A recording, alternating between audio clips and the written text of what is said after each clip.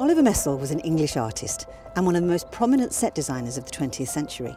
He spent the last 12 years of his life in Barbados with his long-term partner, Vagn Riis-Hansen. During the 24 years together, Vagn supported Oliver to live the happiest and most creative years of his life.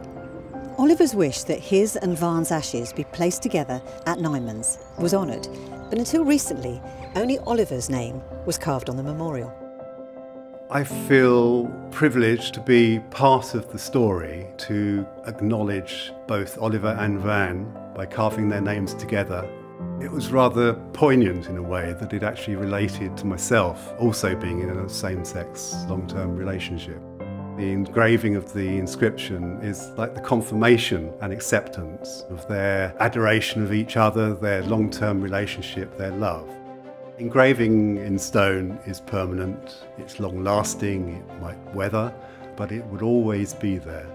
Working with the Messel family and Cliveden Conservation, we've been able to reflect Oliver and Vagn's wishes, showing them both as part of the past, present and future of Nymans.